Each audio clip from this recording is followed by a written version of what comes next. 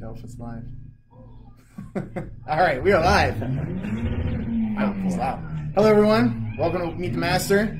I'm here with Master Geoff Setyanto. Welcome, sir. Thanks for joining me. Absolutely. How's it going? It's going good. As you see, Master S is a little wet. We're at Legacy Martial Arts. Master S is doing a Harry Potter Wizarding Camp this week, and the Watson children are huge Harry Potter fans, so they are here. So I figured it'd be a chance to just sit down and talk in the same room, which is not something I've been afforded the luxury of doing these interviews lately. So just as a full disclosure too, so there will be interruptions during this interview. Everything from kids being kids, and also coaches that need to come in to grab things in the office that we're sitting in. And just now, like 5 seconds before we started rolling, the skies opened up and started pouring on our kids. So they're going to be extra wet and coming in from the outside, and you will hear lots of guffawing children, hopefully. So yeah, they were outside having fun with water, and then they got poured upon. Yeah. Getting a lot of rain in the Northeast right now. If you guys are also in the Northeast, I hope you guys are surviving okay with all the tornadoes and hurricanes and everything else. Yeah, we're in Kennett Square right now, and it's got hit pretty hard. Yeah, we've got 2 tornadoes. Just driving around, like you have to. There's so many detours right now. It's kind of crazy. Not only because of that, but also, and maybe you're experiencing this where you live too. But everything is under construction, so construction compounded with destruction is fantastic, because there's the thunder. You hear it? Yeah. Awesome. So cool. Well, so we're going to go through the normal format. The first one, I think I shared this. The first one we ever did was you interviewing me. Nice turn of events. So I've asked a couple times. I think Master Dan Failer asked a couple times to do one with you, and you finally said okay. Dodging. So here we are. Master Marco said hi. Hi, sir. Zaberi, hello. Angelo, good afternoon. Hope everyone's doing well. So let's get started. What we usually do is kind of start with, how you started your martial arts journey. So why don't you go and share that with us? Sure. These are so much easier to do from his chair, you see, because you can. Usually, the people we're interviewing are much more interesting. Let's put it that way, because their stories go back in the early decades of the martial arts, and it's fantastic. My journey started in the 1990s, so it's not that far back. And I think some of the people that we've interviewed have had legendary stories. Ours are kind of meager, and I say ours because I started in 2000. So, so I think the 90s, 95, I want to say 96 maybe is when I started, and with Master Godwin at Korean Martial Arts Institute. And that was kind of like the renaissance of Korean martial arts. It was when some of the greats that I consider the greats were coming out. Your Muhammad Mabrook, Dante Davis, Laura Myers, Christina Sheridan, then it was Francisco Now. Obviously well before us were Michelle Apolloni and Master Waters, Master Maybroda, Klaus. So. Again, yeah, it was a nice period of time to be coming up in the martial arts. The 90s were really cool. That was when we're riding the wave from Ninja Turtles to Power Rangers, and I was a young adolescent at the time, so I was heavily influenced by a lot of that, as well as the same thing that most of you guys were, the Karate Kid and that goofy stuff, goofy film and the world of martial arts that way. I started martial arts because a friend of mine invited me to come to a buddy day. So if I could take a detour and say, if you don't run buddy days or promotional events at your studio, do it, because we're both results of buddy days. Buddy days, I came with a friend of mine, and he quit at Red Belt, and I'm still going. So you never know the impact of the promotional events that you're doing at your school. But yeah, I came to a buddy day with my friend Neil. Signed up right there on the spot. Was still nervous. Like I had a lot of confidence issues, so I was hiding behind my mom for the first couple of classes. Master Godwin coaxed me out, got me training, got me confident, and flash forward, and somehow I tested for master, and it was awesome. there's some stuff that went on in between, and I'm sure that'll come up in the discussion that we're going. But that's where we started. So what was how old were you? I was 10. 10? Okay. So that's an easy way to do the math. It's 36 now. It's 26 years ago. 26 years ago. Yeah. So, and shortly after, when did you test for black belt? I tested for black belt in 1999. Then I think there's oh no, I'm talking about. I had my old Don certificate hanging up, and I had like long hair, and then it got longer, and then now it's here. But yeah. So after you got your black belt, at some point you took a break. So when was that? Well, you took a break from Tang Soo, training, KMAI training.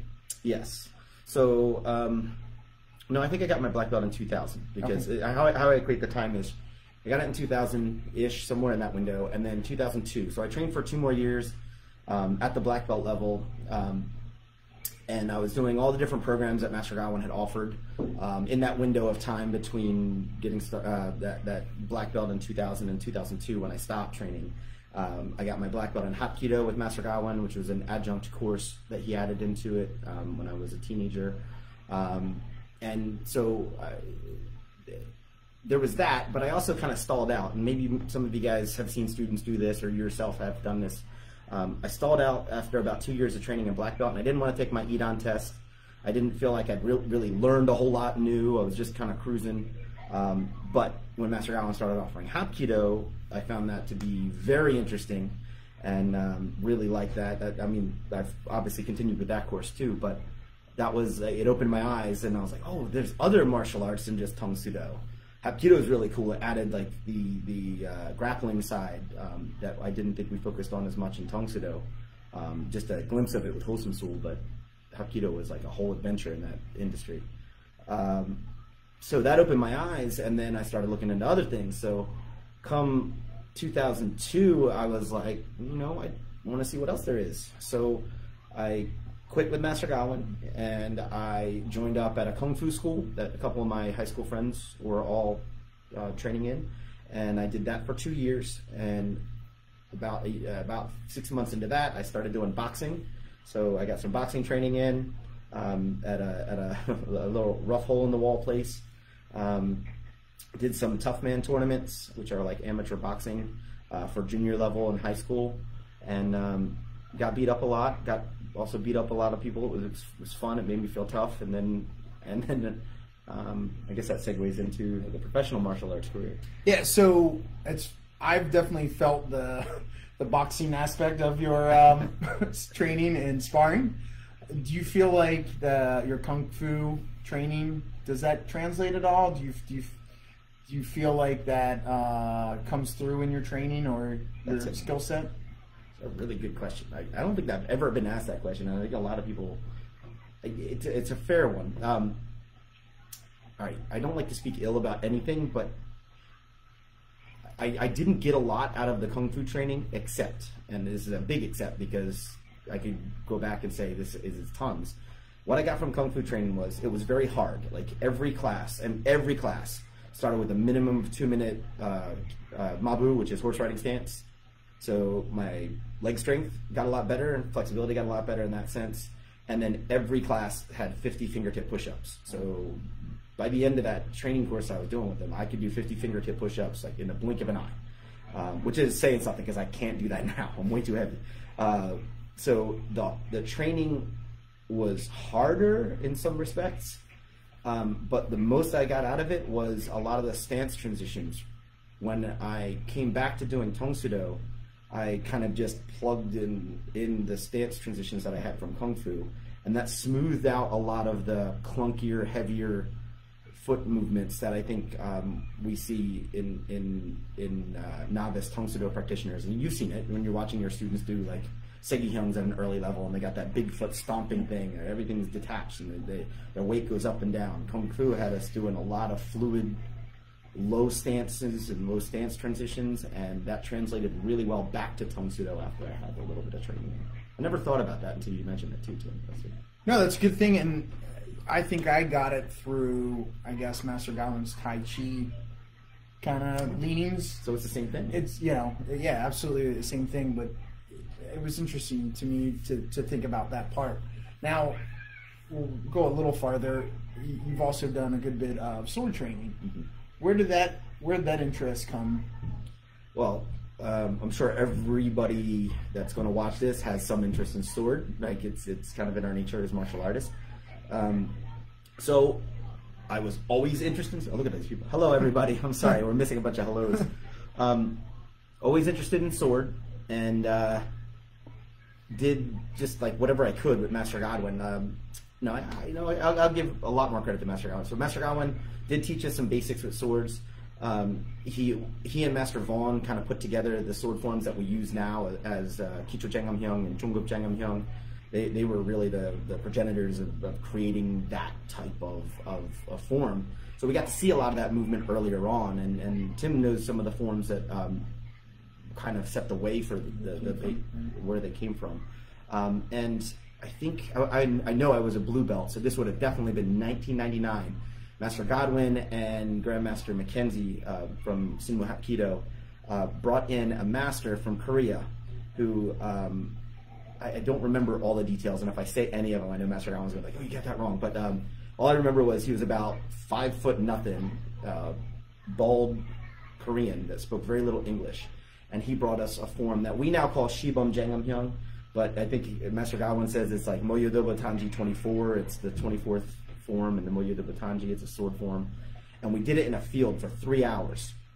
So this is my first major exposure to sword. I was like 14, 15 years old. It's 1999, and I did this sword form in an open field, and I did it so much that my right hand, get it in camera, like this whole area right here that makes heavy contact to the sword when you're holding it in proper grip, was bleeding and blistered. Like they gained blisters and then they bled, and I went home and I showed my mom, and she was horrified because she's like, what the heck did you do for the last 3 hours? Mom, I'm bleeding, this is awesome, and it's sword. And I told that story recently to Master Godwin, and he chuckled. He was like, that's to be expected. But that was my first exposure, and I think that was really where the love of swordsmanship came from. And then working with Dojin Jihanje, he had a lot of sword techniques and a lot of sword philosophy with Sinmu Hapkido. So flash forward to, I want to say 2005 or 6. I was running a school for Master Godwin in Bucks County, very close to where Master Gordon's school is, and there was a Heidong-gomdo school in the area, and the guy that was running it, whose name was Master Kim, like, not that narrows it down, but he was the U.S. director of Heidong-gomdo, so I got to train directly underneath him for about 2 years. I did that. So I have some rank. It's GUP rank, but I have some rank in Gomdo. And then they changed our class schedule. It overlapped with the class schedule that we were running for our Tang Soo course, and I wasn't able to continue with that. But through the world of martial arts, Master Godwin, one of his friends from Europe, and original World Tang Soo Do member, Master Lee, he reconnected with Master Godwin. He comes to Delaware every year, every summer, and reconnects with Master Godwin. And in that time, Master Godwin introduced him and I together, and because I'd had the Gomdo training, and Master Lee has experience with Gomdo, we connected, and then I've kind of been training with him every summer since then. I don't remember when that was. Do you remember the first time? I would guess early 2010s, like somewhere in that range would be my guess. Somewhere in that time frame, maybe a little earlier. So I don't hold any Dan rank in swordsmanship, but it's just accumulated mass over years and years of... Yeah, I would say for me as one of your training partners, you having those skills has helped made me a better swordsman, martial artist, and I think across the board, a lot of the people that we work with would say the same. You know, you can talk about, we'll talk about HDL later, but I'm sure that's influenced a lot too. So, real quick, just want to say hi to some of the people that are Brian Burkett, Lindsay from Great Britain. She's been checking in on a lot of the interviews that I've done. Sydney Jones is in Alaska. Yoshioda, Brian Ormiston, Master McCarty from Mobile, hello sir, and Tom Lyons. If anyone has any questions for Master S, feel free to shoot them along. Haven't been nervous until we just saw that name, list of names. Yeah, right. It's all good. They're here to just listen along. So I pushed forward a little bit on the sword, but let's go back. So you took that break. Was there a point where you actually took a break from martial arts? No, I never stopped training. So that's a good point too. Like I use that in my conversation with kids when we get to that quitting point. I'm like, look, I completely agree. Like, you get to a point in high school where you want to try another sport, or you want to do this, or high school ends and you're going to college. I get it. I do that too. My love for martial arts kept me going with it. I've never stopped. So from 10 years old till now, it's been constant martial arts training. It's not all Tang Soo though. Right. But I use that quite a bit. I don't take taking a break from martial arts, for example, the last 3 months when we're in COVID, right. that has been the most detrimental in the 26 years I've done martial arts. Just because like I miss that camaraderie, I miss that training with physical partners and stuff like that. But other than that, no breaks. So, any chance we'll ever see long hair again? Do you see these bald patches up here, Yoshi? I don't think it can grow back. Actually, 2 weeks ago, I had long hair, and then I got it cut last Monday because it was just getting long and thin, and I was like, this just looks like a sad attempt of an old man clinging to youth. So I'm like, not that I'm old, but it looked it. So that's the next step. What he's got right there. Yeah, I got the same thing. Those are kids. So one of the things when I came on as an instructor for Master Godwin, one of the stories that he always talked about was going to a restaurant that you worked at and bringing you back into the fold and getting you on the floor as an instructor. Were you an instructor, or did you help out at all before you stopped? And tell us about that story and how you got back into training at KMAI. Okay. So, yes, at about, I want to say, brown or red belt, I started helping out at the dojang, and what Master Godwin had was the SWAT team, the students with the aptitude to teach, or the special winning attitude team. I kind of went through a couple different evolutions there.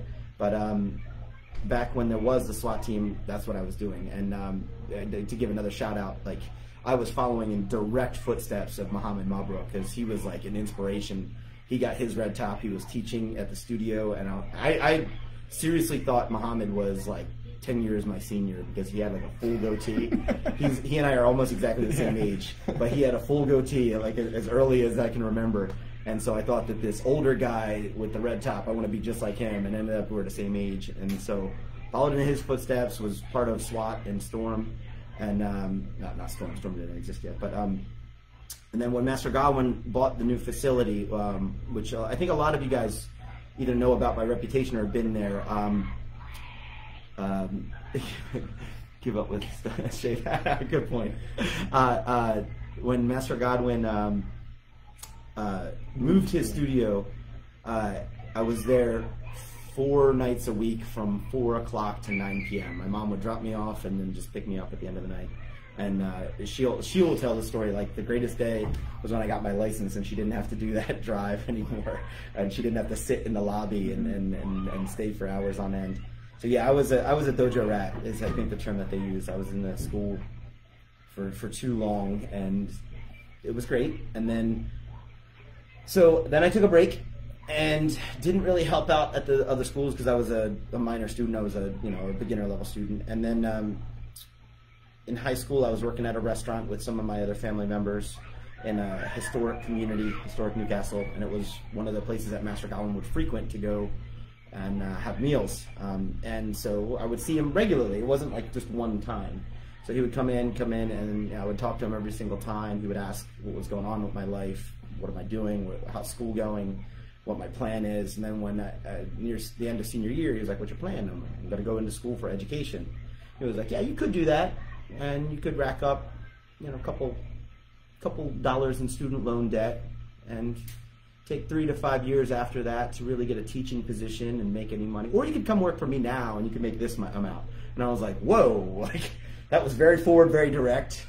And so I said, yes, sir, I'll think about it. And that was about May or maybe a little earlier, April or May of that year, 2002. And I remember I took the summer off because I wanted to. I knew I was going to go back to Master Godwin, but I wanted to have the summer just to goof off after senior year, my first year, not having to worry about going back to school. And I went back to Master Godwin at the end of August, and he was like, and excuse the term here, but he's like, "What the hell took you so long? I gave you the offer in April." And I was like, "Sorry, sir. I wanted to experience a summer without school and without having to look into going to school." And he was like, "All right, well, you start Monday." And I was like, "Oh, okay." Or no, you start Saturday. I was like, "Oh, okay, that's great. That's this weekend."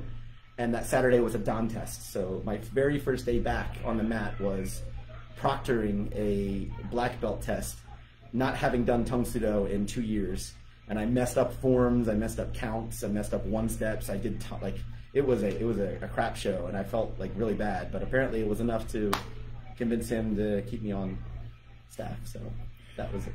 That sounds like that's a back in the day KMI story. It's like, okay, throw you into the fire or into the deep end. Into the deep end, yeah, that's right. Sink or swim. I always remember you were, like you said, it was like 2002. I got my black belt in 2004, and I went on as a part-time instructor. So I always saw you were a step ahead of me, and I always looked at you as a role model. Because you were you went to full time, then you're running your own studio when Master Godwin bought the Pindale studio, and that was like 05, 06, 04. Okay, so you you're up in Pindale, you're running your school. You got you and Ryan Wagner. Yeah.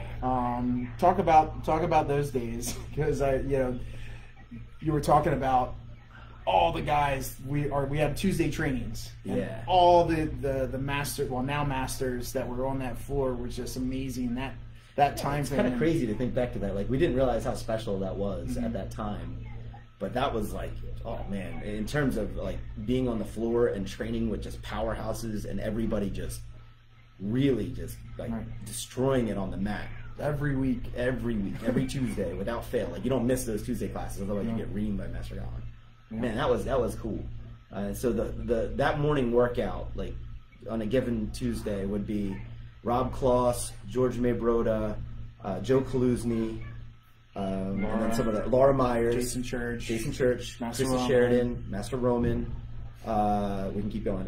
John Smith, Dante Davis, Irwin, Master Waters, Muhammad Bob Brooks, Master Waters, Muhammad, Tim, Master Watson, Godwin, Patrick Priest, Master Godwin, myself, my wife, Ryan Wagner. Oh my God! Like that was to be on the mat. Like, we didn't appreciate it. None of us appreciated it. None of us gave it any credit whatsoever. And like now we'll look back at photos and be like, that was the time to be training. Not that there's any bad time to train, but like anybody on that floor could have cleaned your clock, and it was just cool. It was just neat. I kind of got stuck reminiscing, and I forgot what the question was. So we were talking about that time frame of your teaching, like, being out in Pindale, kind of on an island. Yeah. When you look at the other schools that Master Godwin had, we were all in Delaware mostly. You talk about some of those moments and memories. Okay, so there was a joke between Patrick Priest and I, because we were both running. For lack of a better term, they were satellite schools, but they were still schools. So Delaware is here, and Dover, Delaware is here, and Pindale was here. So Patrick Priest and I always said that we're the northern and southern outposts of the Khmer Empire, the Korean martial arts empire. And so there was a bit of a feeling like we were like we're left to our own devices. So we did things our own way, and for better or worse, it worked, and it was fun, and we had a great time working with Ryan. He's an inspirational person. He trains, I think, harder than, or maybe not harder than Muhammad, but he trains probably harder than almost anybody else. They're probably pretty close. Yeah, probably pretty close. So, being around inspiring people like that is fantastic. Given the opportunity to run a school when I was that young, in hindsight, I'm like, wow, Master Godwin was nuts, because I was young and dumb but having said that, we took over the school. It was owned by Don Drum, Master Don Drum, who was a charter member of World Tang Soo Association, and he was an avid businessman. he had at one point a school with 400 students. It was that school. It was huge. It actually, we were in the facility that he used to run the 400 students at before Team Toyota bought it out, and we moved into a smaller location. But and that facility was huge. It was gigantic. But the property was sold. Master Godwin had to move the school, and that's when I was taking it over around that time. So we moved to a slightly smaller location, and the school had dwindled a little bit. So it was down to, I know the money number, but I can't remember the head count. But in any case, Brian Wagner and I grew that school to a very significant amount. By 2006, it was a booming school. It was rocking. About that time, the recession hit, the bubble burst, and we lost a lot. We took a big hit, just like kind of like what we're seeing now in the present world. And we took a step back, and a lot of things, kind of a domino effect happened. A couple things went south, and you know, it was draining. Ryan Wagner moved on to do other things. He later came back to martial arts, got his master's and things like that back underneath Don Drum. But in terms of what happened at the school, it went down.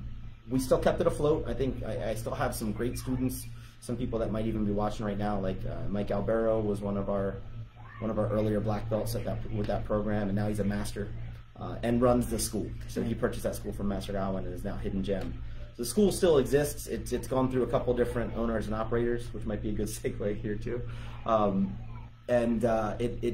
It's there. It's thriving. I still love those people. I try to hang out with them at least once a month. The people that are up north, my good friends that are up there. It also created relationships. I see Faith Gordon's on here. You know, she was always somebody I looked up to in that area, and her father. They were right down the road, so you know it created a lot of awesome links. I would say that was a major stepping stone to get where we are now. So you talked about Mike.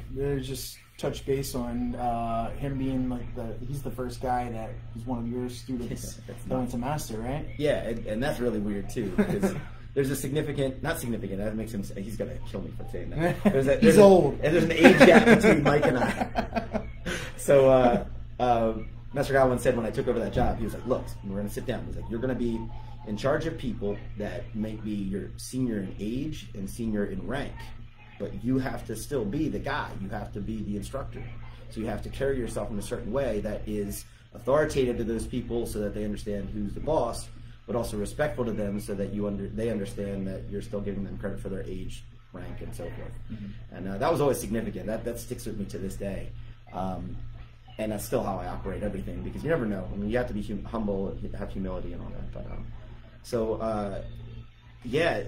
so Mike was a father of a dragon that we had who made it to black belt, second degree. I can't remember. So his son Julian was taking it, and his wife was also taking it, and Denise.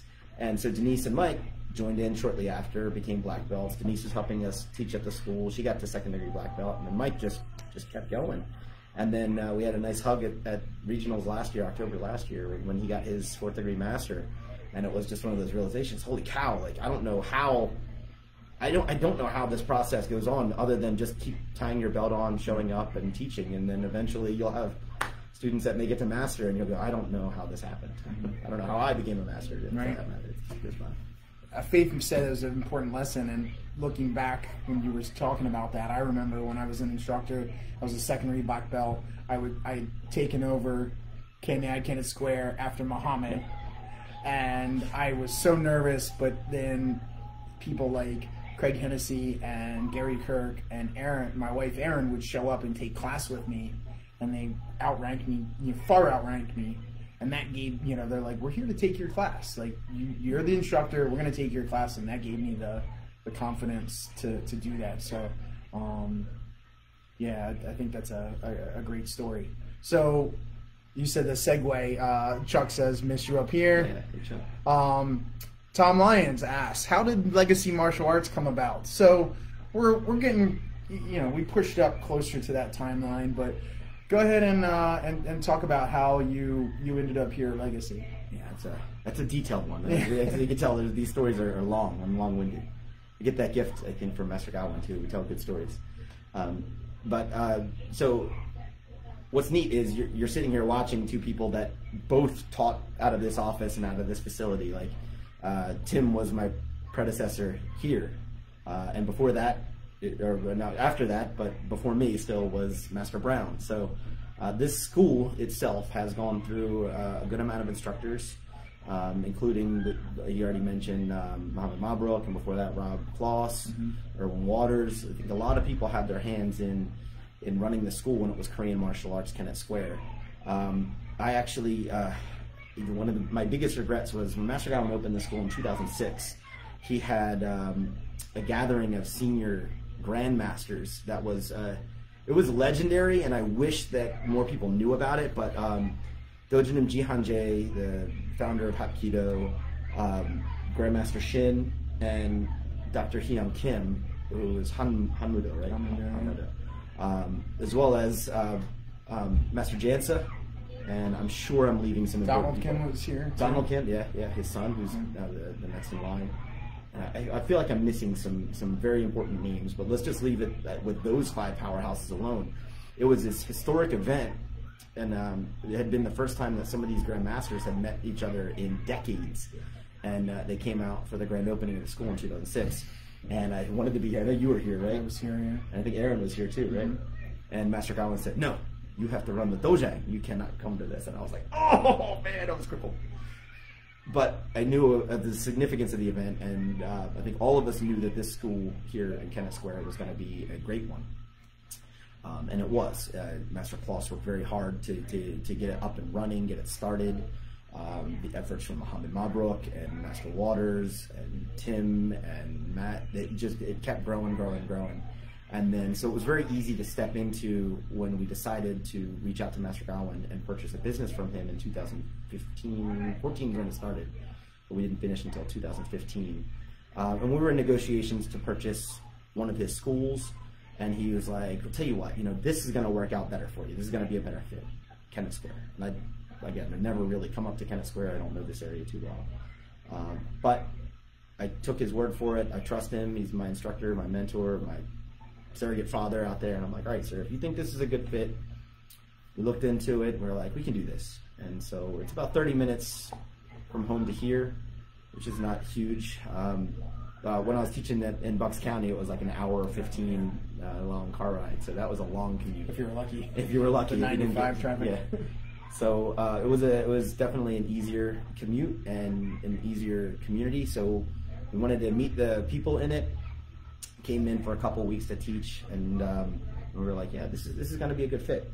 All of our Korean martial arts family that we have, we still have the same level of connection, just because we're legacy and he's evolution. It's still we're Kamai, and so we know the cultures at our schools are very similar. So once we experienced that and made the commitment to purchase it, we just told Master Godwin, "Yeah, we're serious about this."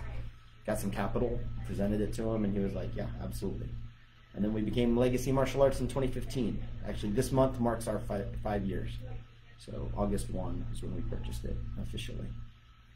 It's amazing. You've obviously had lots of highs right now. It's a low, yeah. With COVID-19, this year hasn't been the greatest. But congratulations on the 5th anniversary. Talk about working through we'll go back and talk about other stuff, but since you just brought it up, the adversity of 2020 and this hurts. the highs and lows. I know personally we have a text chain where a lot of the instructors talk, and sometimes I laugh my head off looking at the messages. Sometimes I want to cry. So Master Eddie Stum is one of the most hilarious people in all of the world. That's right. But, so we have a little chat group that just we grieve we air our grievances with our woes at the time, and it's a hard time, but somebody I very highly value their opinion said something recently, and it really stuck with me. He's a master, and I won't say it just in case this is a taboo topic, but we asked, "How you doing?" He's like, "Well, I've had the same year you've had, but my son died." And I was like, "Oh my God." Like, I could gripe about 2020 and the hurdles that we're facing right now, we had a tough time in 2006 as well, and the martial arts industry looked really like beat up. Like we felt beat up too. Like we go into the schools and like, man, people don't want to take karate anymore. Like you feel like you wasted all this education that you've had. But then things turned around, and things could be way worse. Like, you know what I mean? Like when this guy said that, I was like, man, that was a gut punch where it stinks, man. Like we've grown the school. We had, I'll be upfront with you guys. This is something that not numbers to hide. When we started, all right, the March, we were up to 270 students. We were doing well, and we just looked like a couple minutes ago before we started this thing, and we're down to 138 students. So we're down, 50% of our active count was hit. And I get it. Like there are more important things to worry about than how many students are in the dojo. But the industry as a martial arts instructor, it's a scary time. But it's also the time that we have to show our resilience, show our perseverance, and our indomitable spirit, and just keep going on, keep marching on. All the noise you hear in the background are our campers that are here. So we're having summer camp, and we're doing it with masks on. We're sitting without masks on right now, but they all have masks on, and we're social distancing. And so there's that. Difficult, but we're alive, and we can be happy about that, right? So there's that. Yeah, I think that's a good point. Being an instructor, and it's one of those. It's like, man, I've done this for a long time. You reference the highs and lows. Like that time in the 06, 07 was really rough, and I don't know if it was just it probably was just as rough, if not for a longer period. Because I remember that I was here at that time. That's basically you were here. That's when we opened in 05. Yeah. Here in 2005. So Master Godwin basically just kept it going. However he could, and like you said, it's different. We're going to have to figure it out. We are figuring it out as we go every day, but we'll continue to do that. Right along the same time as COVID-19 happened, you accepted a new role in World Tang Soo Association. Yeah. So talk about that. It's an absolute honor, and the faces I'm making are just because I took over this position in a time where I can do nothing with it. So I kind of feel like, oh, this is amazing. I can't do anything. And the position was Director of Business and Finance for World Tang Soo Association. Which is a position that my instructor, Master Godwin, used to hold within World Tang Soo Association. So it was neat to step into his legacy and take a step that direction. But it's a huge honor, and it gives an opportunity to share some business insight or things that were helping our school grow prior to COVID-19. But now I think it takes on an important role too, because it's just about how can we survive this? What can we do to pivot? And the reason I chuckle is because we've been doing everything we can to keep, if there's a hole in the boat, we have the buckets right now, and we're just throwing water out. And so that's taken, I would say, more than 100% of my time and my wife's time in order to keep this ship afloat, given the change of events and things that are going on in the world. So I haven't done a whole lot with this position, but my goal is to hopefully have some success stories to share with other martial arts owners, business owners, school owners, to give you some tools and resources to make it out of this craziness on the better side. I felt odd sharing information when I didn't know, because this is all an unknown. Like, I can't say, yeah, do this, absolutely, because I know it'll work when I'm just beta testing it myself. So now that the things are working, and we've pivoted and we've shifted our focus and we've adapted to the circumstance, I think we're getting to that time where I can actually do some good with this new position and this new title that it carries with it a lot of weight, and making sure that people in our association can use it for some guidance to progress. I hope we'll see. I mean, hopefully I'll do the job until they find somebody better to do it, is what I keep telling them. I think even still in the midst of a pandemic, I've definitely seen some victories, to a certain degree. You see people you know, adjusting to their circumstances and still doing great out there. You know, Master Tracy, they did a virtual tournament on Zoom, and they did CIT where they had instructors from all over the world a part of it. You know, and you can name other people that have. It's like, all right, yeah, this happened, but you know what? So what? We're gonna keep doing what we do, and that's one of the things that I like about being friends with you. You pivoted to the summer camp, and you had already doubled down on it before everything happened, but you're like, all right, I don't care. We're gonna figure it out, right? And then you go with the flow. You adjust to it, wearing masks and things like that. So, if anyone has questions. Yeah. Friend this guy on Facebook, send him a message. Please. Because honestly, even if he can't give you an answer, I assure you he will get you an answer. Yeah. Right? He'll get you an answer or push you in the right direction. So, best connector out there. I will find somebody. Absolutely. And you know, there's resources out there. You have the Facebook group. The owners group. There's an owners group. If you're not a part of, you have to ask to be approved to get into that group. But if there's somebody out there that's watching that isn't, that is a club or studio owner that is not part of it, I strongly recommend it. There's good information being shared. I have to give some credit here too. I can't believe I'm 40 minutes into it. I haven't said this, but and probably Tim can attest too. Like anything that I say in this video about giving information or stuff.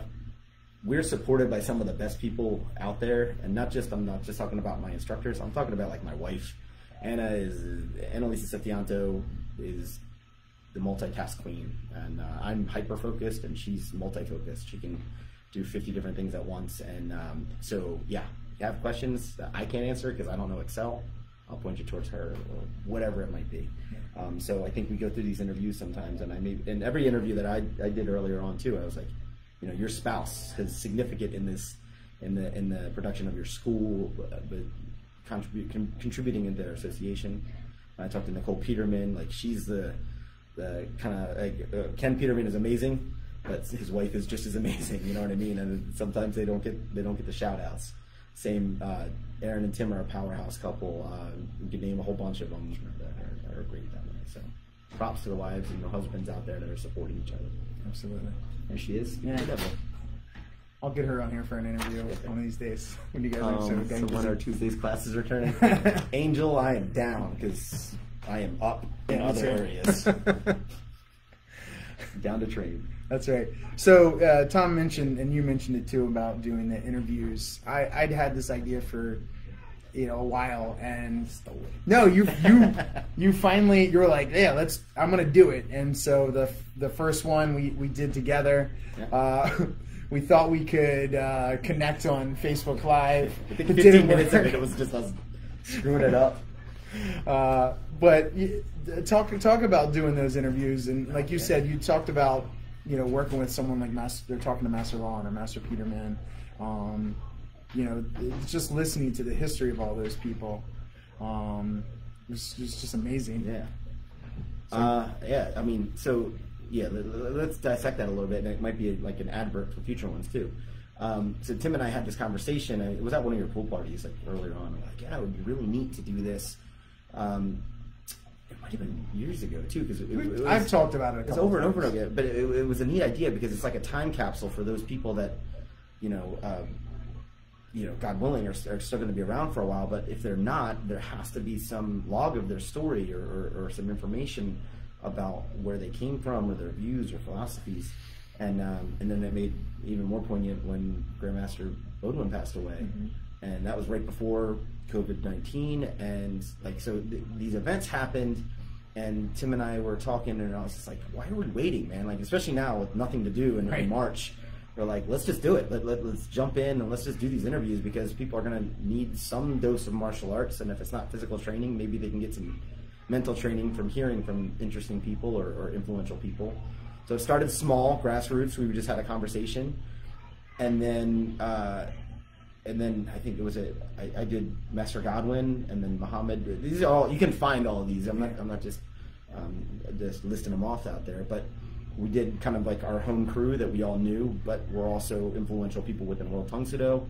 and then it just kept going, and then like I don't know, it tipped, and then everybody started to do them. You started to do them. Master Dan Farley started to do some of those up in Region 9, and then Master Jurgensen and Jovel. Yeah, so it's awesome. Now more than ever, we have a resource of collecting these time capsules, or video capsules, really, of these people that, you know, I'm never wishing anything ill at anybody, but at least there's something to bring back of their views and opinions, which is why I'm like, I don't know why I should be on one of these videos. Like, you guys don't need my opinion. You need Master Vaughn's was a really good one, because he's one of these just legendary figures within World Tang Soo.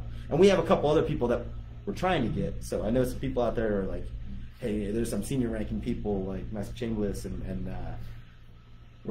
things are in the works, right? Like, we're turning gears, right? The messages have been sent out to some people. We will do everything we can to get the real legends out there. Sure. I had a thought, and it just went away. We'll go ahead and talk about this, and it'll come back to me. Sure. So one of the things that you've been a part of for a while now is the Huaorong League, the HDL, and I think that's something that is important to touch on. I know it was. I'll get. But let's go ahead and talk about HDL. Yeah, HDL, and because you posted a picture recently, missing those guys. So go ahead and talk about your history and all the awesome stuff you've had an opportunity to do through that. That was a weird one. It's an amazing program. I shouldn't start it off with that, but it was weird to get the nudge about it. So for those of you guys that don't know, the Huaorong League is like the best of the best in youth martial arts within World Tang Soo Association. It really is a fantastic experience. Giselle Sharp, Master Giselle Sharp, she has put together a team of young people that are, I can't imagine, like I mentioned earlier in this interview how inspiring it was to be on the floor with all these legendary people on a Tuesday morning workout. If you go back and say this, I know these kids that are part of this HDL team are going to say the same thing, because they're pulled from not only, or the first one was just our country, and now it's, you know, it's from a bunch of different countries. But these kids are the best of the best of the best. So when they're training together, it is insane. Like, to be a coach on that team, imagine like your 2 or 3 best students at your school, the ones that you only have to tell to do one thing, to do something one time, and then they do it not only well, but they do it, and you're like, oh my God, okay, well, now I can teach you 3 steps further from that. The whole team is like that. So you tell them to do something that you think is relatively advanced, and they crush it, and they look at you like they're hungry for more, and you're like, oh my God, all right, let's pull out the special stuff, the reserves. That's how amazing these kids are, and it's just a neat environment, and they're so supportive, and they're so kind, and they're so uplifting towards each other, that they get better and better. So the team is going on now several years, and it's got its own momentum now. But when I was first asked to do it, I got a call from Giselle, and she was like, hey, I've got this program, would you be interested? And I was like, sure, I don't know what capacity I can be. In particular, she was looking for a sword instructor. So I put together a form that has been used in a couple different ways, and that was kind of like my video submission, my video interview. And it was liked well enough that it ended up on the team and as part of the core curriculum. But it was neat. It was just a neat interview. And you know, my cohorts with this are Muhammad Mabruk, Sonny Gebhardt, and Osaya Robinson, who are all now masters, which is fun to say.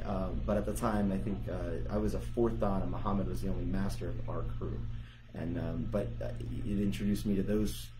Well, Muhammad and I grew up together, but the other 2 instructors, who are really like brother and sisters. Like when we're together, it's an amazing experience. I don't know how to talk about it, but you guys know within World Tang Soo, there's people that like.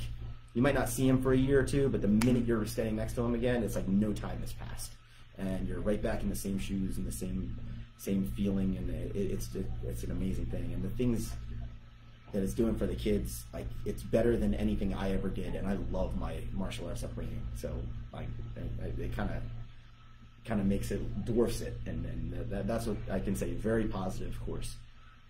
We had to cancel this year's because World Championship was canceled, so we missed this year's get together. But hopefully 2021 will bring better things. I think I covered that, right? Yeah. Master Kaluzi keeps do you need evolution magnets to cover up? You guys, so this is a quick inside joke. Everywhere I go, these guys throw a magnet on my car, and I leave it on there as a joke. So in the back of my car right now I have a Master Kaluzi evolution magnet on the back of my car. I have my logo, and then I have Efren Valentin threw one on the back of my car when I was up in Region 9. And I just leave them on there because I think it's hilarious. But yeah, my car is starting to look like a NASCAR car off for martial arts schools. I'd be happy to accept any other magnets or stickers from your schools if you have them. Boo. $5 each or 2 for $20. That's a Master K. Constant salesman. Yeah. So the thing I was talking about earlier, you mentioned Grandmaster Shin when you talked about the grand opening here. Mm-hmm. Maybe share some thoughts on Grandmaster Shin. You know, growing up in World Tang Soo and Region 8, you got a chance to see him. I don't know if you had a lot of personal interactions, but share some stories on your Grandmaster Shin experience. So I'm glad that I can do this now. I was in Region 5 at their Don Clinic a couple months back, or I guess it's a year. Oh my God. And somebody, they blindsided me with that question. I'm like, oh. But I have the stories ready now because I had to think of them in that circumstance.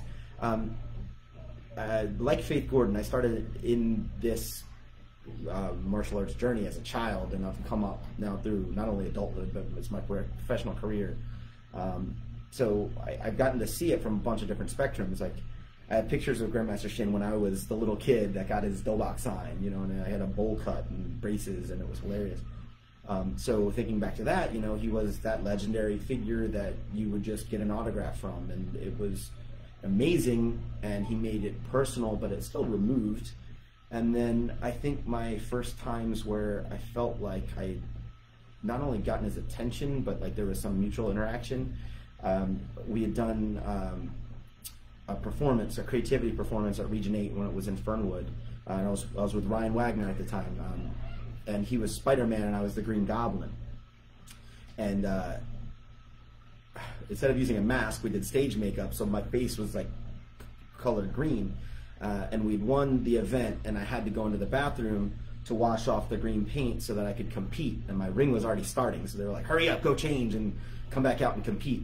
And so I'm in the bathroom, and I'm scrubbing my face, and the security detail for Grandmaster Shin comes in, and they clear the bathroom. And I'm literally like soap on face, green makeup running, and I'm like, I can't, my competition is starting, can I wash?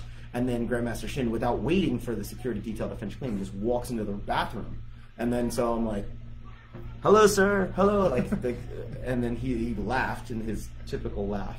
And then he looks over, still chuckling, and he goes, that was very good, very good. And then he stood there for a second, and it's obviously made an impression on me, but he stood there for a second quiet. He's like, you're very good. You like Dante, but stronger.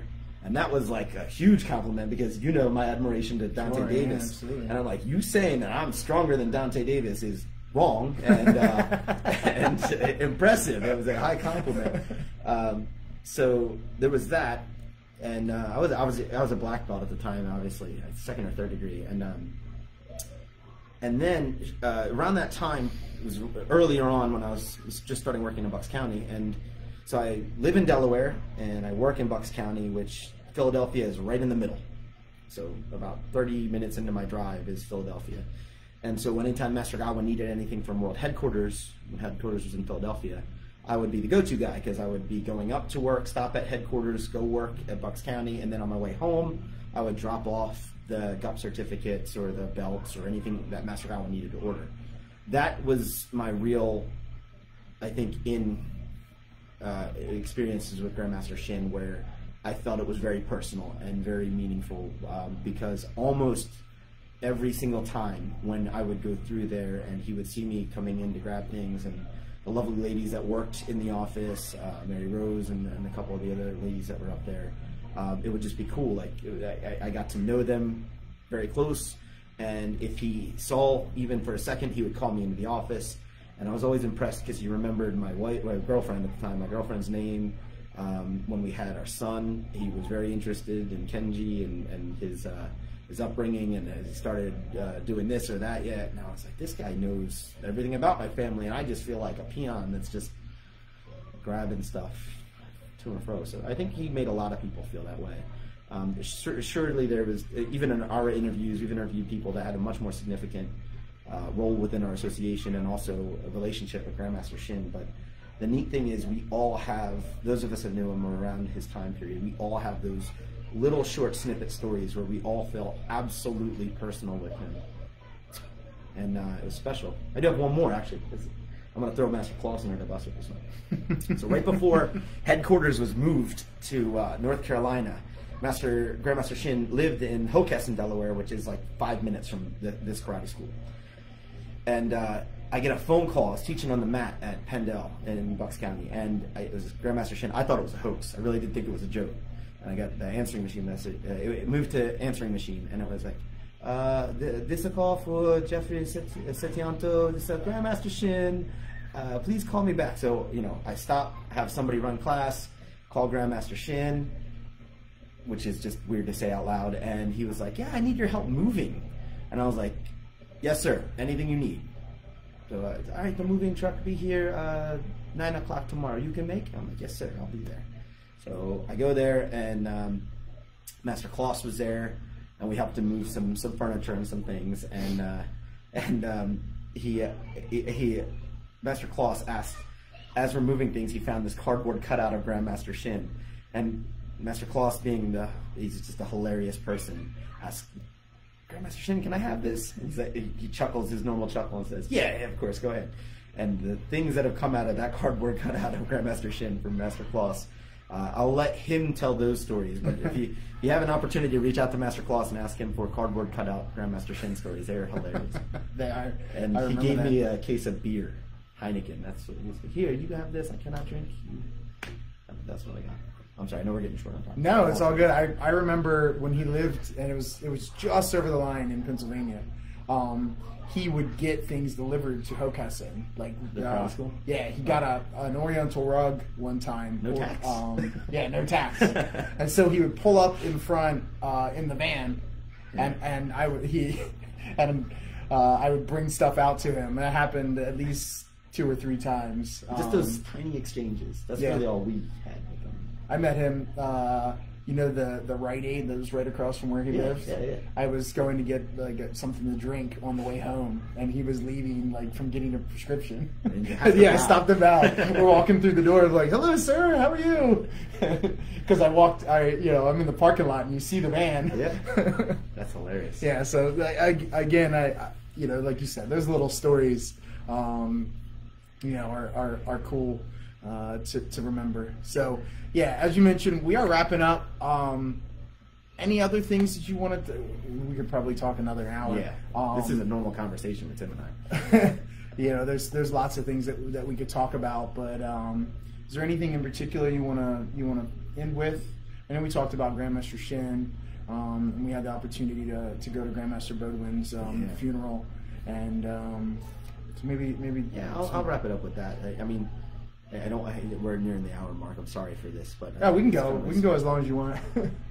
So, Grandmaster Shin holds, I use this term maybe too much, that legendary status. Like he taught the generations before us that are still, those generations are legendary to us. So Grandmaster Shin is just this person that is almost like he's beyond reach for us. But your wife and I were students, same year coming up through Master's Clinic, which was its own very deep, important, significant time for us. And Angel Salona and a bunch of others, Jolene Westrad, a whole bunch of other people that I could name for a dozen times. But it was significant because it was one of the first, it was not maybe the first year, but it was shortly after Grandmaster Shin had passed. And so our experience as Kodanja coming up was underneath the Grandmaster Godwin. There's no ownership here, but like I really felt like maybe he was our leader Grandmaster to our class that was coming up. He was the principal when we were students, if you will. Grandmaster Shin was the superintendent. He oversaw everything for decades before I came around. But once we started our Kodan Ja training and we got really, we felt that connection with Grandmaster Godwin. That's what made it so hard. Going to his funeral was very moving, and I don't get emotional. My dad passed years ago, and I kind of made an internal promise, like I don't cry, and I was like, I cried then, and I was like, that's my last time. I don't need to cry. I'm not to be a tough guy. It's just I don't get that emotional about stuff. But at Grandmaster Godwin's funeral, that was the first time I was actually verklempt, and I was like, oh. I saw his bilbok sitting there and his belt, and I'm like, that's how I knew him. Sure, seeing him in that uniform. I know. I'm trying not to laugh. Real deep emotional conversation with Let It Go. There's Let It Go getting sung in the background. I think for me, the main thing that really got to me was seeing all the people in Region 9, so broken up, and they were broken up, but they were also so welcoming and accommodating. Master Fairley, the Valentins, anyone everyone that you came up to, gave you a hug, asked you if you need anything. It was that was insane. Yeah. Do you need anything? Is there anything I can get you? I was like, no. I get you anything? We came here to support you guys. So shout out to the Region 9 family. Yeah, our Region 9 family. That's right. Oh gosh. We're going to ignore Master K's. Oh my gosh. I'm not answering that, Master K. So yeah, that was, I was glad that we got an opportunity to go up there, because I feel the same way that you did. Mm-hmm. We'll finish on a happier note. You mentioned the Master's Clinic, and that was one of the things I wanted to talk about a little bit. It's my interview. We can go as long as we want. Yeah, it's fine. We're in the same area.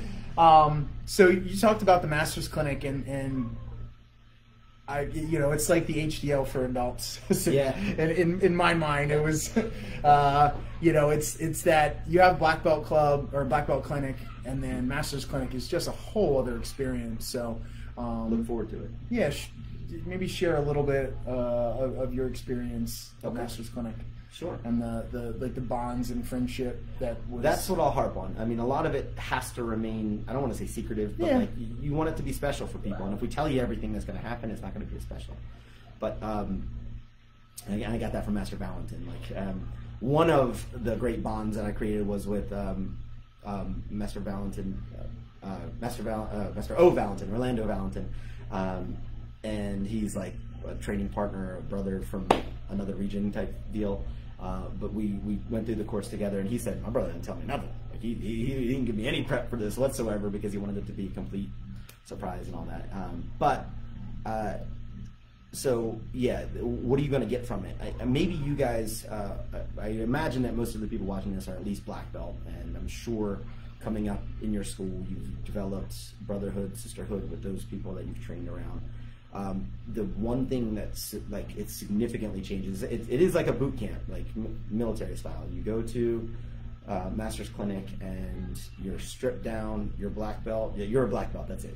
You're not even a third belt, you're just a black belt. Like you're here to learn, you're here to be humble, you're here to listen, not talk. You're here to be a student again, and to not share, but soak it all in. And with that is a really humbling experience where the people that you're in it with are all broken down the same way. So, if you're all bearing all and there's nothing separating you, well then the only thing that's there is camaraderie. And so there were bonds that were formed my first year of Master's Clinic that I think were either made stronger because I already knew the people, or just forged that are unbreakable. And I mentioned some of them, like Aaron and I have known each other for a decade or two before I went to clinic, but that was when Aaron and I became tight. And the list goes on. Same with Angel Salona, same with Jolene Westrad, and Martha Heiss. One of the significant ones was, she just left a little while ago, but Faith Gordon-Meiser. when I always looked at Faith like, whoa, she's way up there. She was one of those like OG youth martial artists that came up and did amazing things with the World Tang Soo Association. And I don't know her whole story. You did an interview with her. Yeah, if you haven't listened to that Faith's interview, go and find that interview. It's on Meet the Masters. It's on my YouTube page. Go listen to that. It's amazing. Took a break. Is that how she fell behind? 12 years. 12 years. Yeah. So when she came back into it, she was number one. Like they put you by Dan rank. So she was number one, and I was down in the 40s somewhere with our numerical system.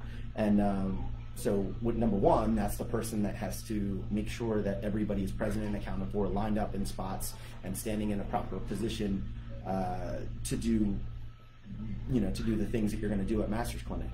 And not only did she lead by her legend and lead by her just authority and status of being who she was, Master Gordon's daughter, but she was just she was a good leader. She accepted everybody. There was an incident, which I won't get the whole story because we're going over time, but where we were short on the amount of people that could fit into a bus, and it came down to her and me and another one or two people. And I'm like, Faith, you got to go. Like, you're number one. I know that the captain usually goes down with the ship here, but I'll take the hit. You get on the bus. You make sure that you're lined up. And there was a respect there that I gained for her, which I already had respect for. But after that clinic, it was huge, and it's never going to change. Like, I'm always going to look at her. She's big sister number one. Your wife is, we're kind of the same level. So siblings, sisters, and so, I don't know. That's all there is to say, is that the bonds you forge are, I see these people, no joke, no exception. I see them more than I see my family outside of the ones that live directly with me. My mom comes around maybe once every 2-3 weeks, but I see these guys once a week. So it is your family, and I hope you guys feel that way too. And that is a positive note. Yeah, that is, that's good. I think that's a good place to end. So again, I know you're busy. Thank you for taking the time to do this with me. Thank you for listening to me chatter. Yeah, no, I really appreciate it, and I think it's some good. And again, you mentioned Faith. If you haven't listened to that interview, go listen to it.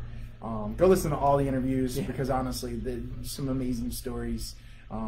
If you have some time, I just put them on when I'm in the car, mowing the grass, whenever it is, so shameless plug. Yeah, I know. That's what these things started for, right? Yeah. We were trying to interview those awesome people. So, all right. Thank you, sir. Absolutely. Tang Soo. Have a great time, guys, for the rest of the week, and we'll see you next week. My announcement for the next one will be coming out shortly. Tang Soo.